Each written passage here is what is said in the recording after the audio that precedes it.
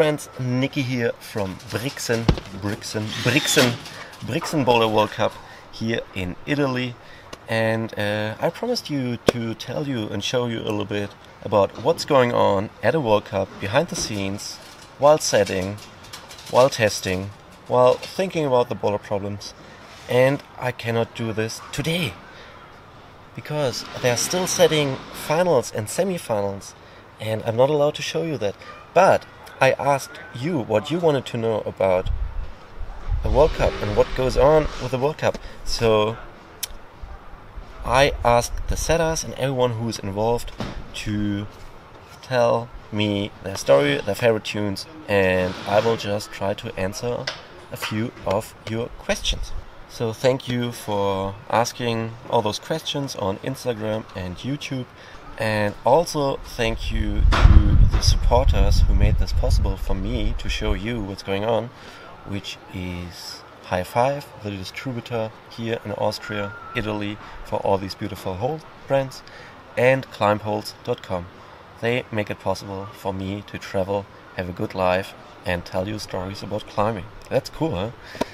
And as you probably maybe can hear, I'm a little bit sick, which is sad because my brain capacity is at 10%. Everyone who knows me knows that I'm already super stupid and not that smart, but now that I'm a little bit sick, don't expect anything from me, so enjoy. Nicky out, see you soon. Question numero uno by Insalate on Instagram. How many different holes and volumes do the setters have? Why and how do they get picked? So the IFSC has an IFSC catalog, which presents like the best brands, or at least the brands who paid the money and who made it into the catalog. And the catalog is divided into three categories: holes, macros, and volumes. So this is already some constraint, you know, like you cannot use like any holes you just like. The setters cannot go to their own gym and just take some of the holes, some of their favorite holes. No, the holes need to be in this catalog and approved by the IFSC. So in general, the whole selection of the holes happens with the distributor. The distributor is High Five. They distribute holes in Austria and Italy, Squadra, Axis, Lapis, Captain Crux, volume brands, Expression, I think Cheetah as well, and many of those brands are already in the catalog. So they talked to the chief setter, Marcin, and together they created a list, or High Five proposed a list. Marcin asked for some changes, adding more of this, and together they came up with a list and material worth of 120,000 euros. That's 3 Teslas, 4 Teslas. Is it a rocket ship? Is it a rocket trip to moon with Jeff Bezos? I don't know. It's a shitload of money. I never had and I will never have that much money. 120,000 euros worth of climbing holes material just for one competition. They're able to do this because they work closely together with the brands which produce or sponsor and supply a lot of holes as well, all together with High Five. Here in Brixen we have more than 180 plywood volumes, fiberglass by Squadra, Cheetah, Lapis and Expression, more than 240 fiberglass macros, and more than, I think, 900 or 1000 holes. I just briefly looked at the list, and everything they don't have, they can still, or they just look around in the gym storage and just take whatever they want, because functionality is key here at World Cup. What happens with all the holes after the competition? They take the holes and kind of spread it over the season. They supply more different competitions which follow up. So the holes, for example, from Cheetah, they go to Chamonix to the Lead World Cup. Then they also sponsor the Rock Masters at Arco, the Block Summer competition in Graz, an outdoor bouldering competition, super cool, and also the European Championship in Munich. So all these holes get split between the national distributors and the brands. They organize it all together and then they just like move them across Europe for the IFSC season. So that's it. High Five knows what's needed for commercial setting, for comp setting. So in agreement with the head setter, they just propose a lot of holes, a lot of materials, and then they send it here to the venue. We got all the stuff here, and you will see it all on the wall on the weekend. And then after the weekend, you will see how this stuff got onto the wall in my behind the scenes videos I'm only to share after the competition. I hope I answered your question. If not, I don't know. Question number 2 by K. Swenningen on Instagram. Style selection of climbs, pre-setting work. I think what you mean is, how do they select the styles? Is it pre-setting, or is it just they put anything on the wall and then they compile it?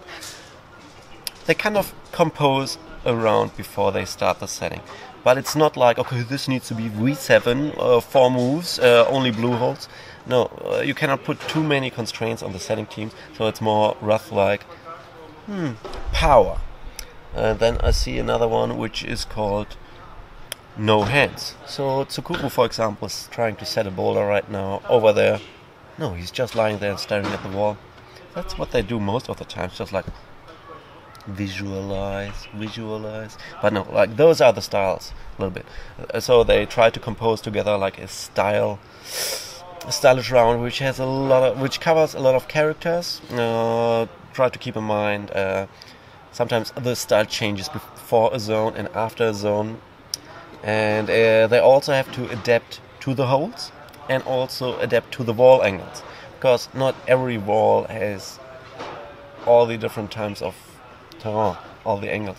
This wall here, for example, has 2 slabs, one on the left side, one on the right side, but like an L, you know, like this is like the big wall where they can put like semis and finals on because of the camera work, but the side panels which have the slab are not fitting for the cameras.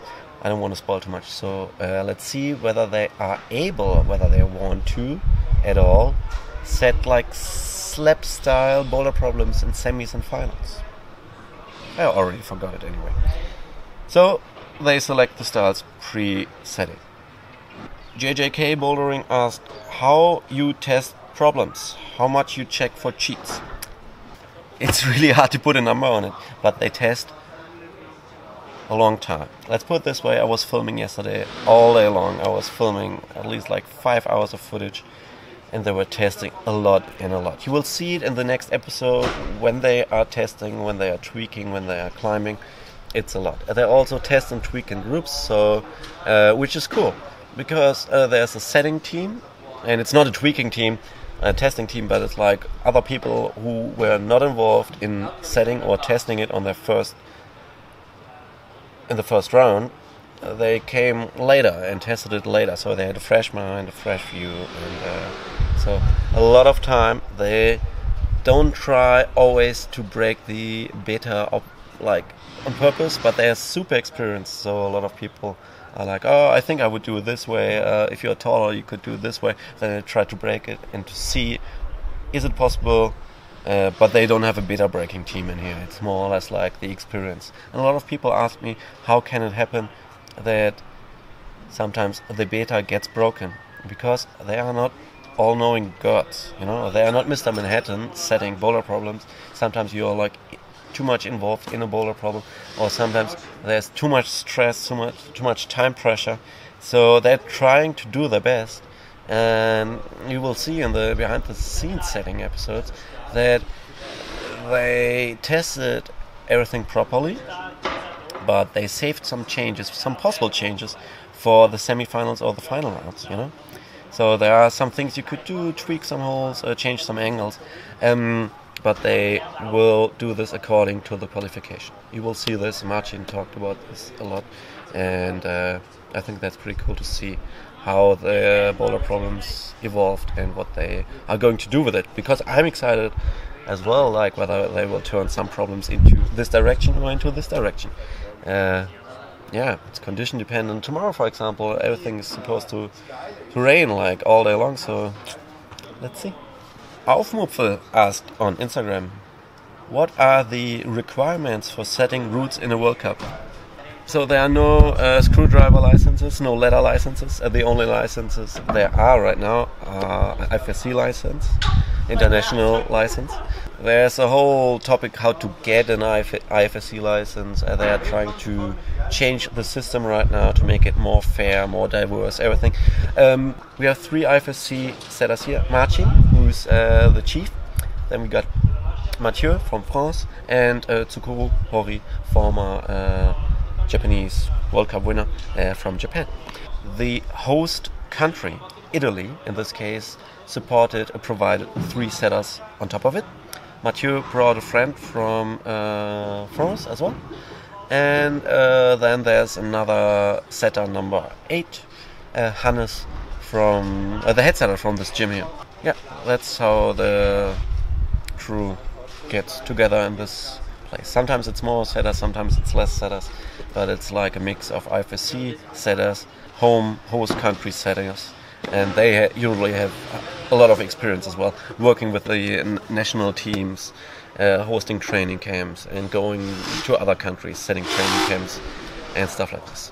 Maya asked on YouTube, do you ever get into arguments about a particular boulder where one person thinks it's great and another hates it? Haven't seen this happening here at this World Cup, but I've experienced it myself at competition. Can happen. Communication is key, and they're really good at communicating here. So let's see whether you can find any disagreements in the videos, which will follow up. Okay, I gotta ask the setters for a few things. So they are really busy now, so I will do this in another episode, which I will post tomorrow. So I hope I answered some of your questions already. Stay tuned. If you have more questions, post them here. Nikki out. Bye bye. Love you.